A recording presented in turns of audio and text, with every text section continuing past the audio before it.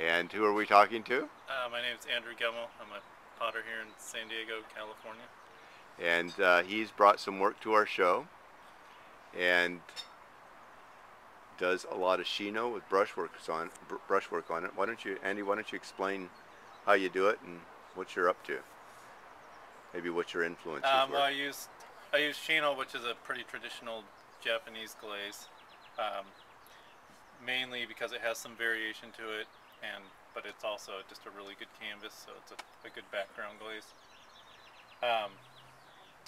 And then I try and make fairly simple forms that I can use a glaze that has some variation, and then go ahead and put these decorations on here.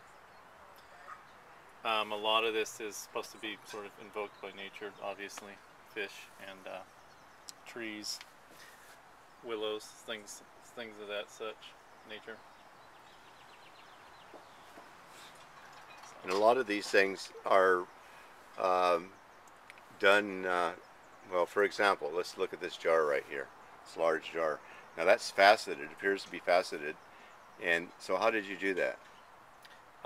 Stuff like this. I'll throw this as a large cylinder that's lidded, and then I'll run my fingers up the inside. You can see inside it all. Does your camera get in there? So it'll give it kind of an initial shape. So this has 5 sides on it, so I'll visually kind of mark those out.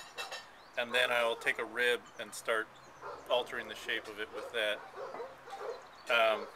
Then clay being a transformative material, I'll let it start drying a bit to where it's easier to handle. And I'll rib it some more and paddle it to start forming the shape more. Again, letting it dry more, and then come back and kind of give it its final shape.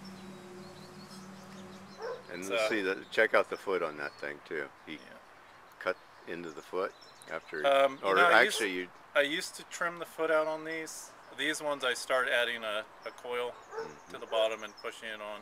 That's nice detail. It's seems to be a lot more effective. The other way is just a lot harder to move that much clay. Something like this. This is where I'd trim out the foot and then cut into it. That's nice detail too. And look at, see the way the lid has that kind of undulation to it. That's really nice. Yeah. And multiple glazes on the piece. And here's a little boat piece. It's hand built basically. Yeah, for the most part it's slab built. These parts I throw on the wheel, but again it's just like building with the slab.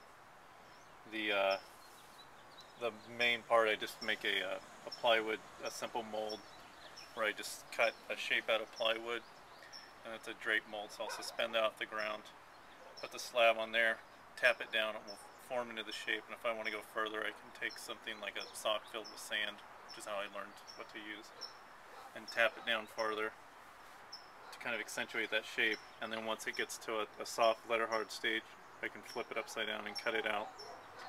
And then from there, if I want to alter it some more, I can go ahead and do that, or squeeze it together to kind of make the final shape. That's nice. And how about this bowl here? That looks like it's partly thrown and then a coil or a slab put on it. This is very similar to this, where I throw the walls here. It's just a bottomless cylinder, and then cut them off and build with these like a slab.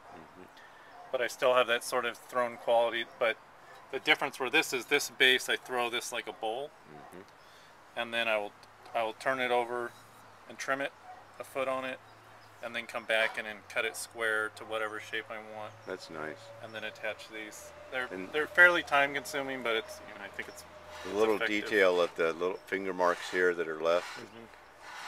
Shows how it was made and kind of the process.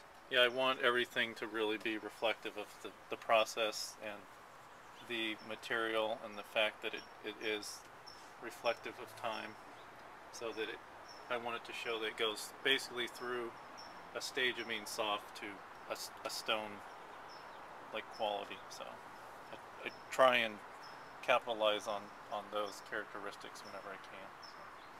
Okay, thank you.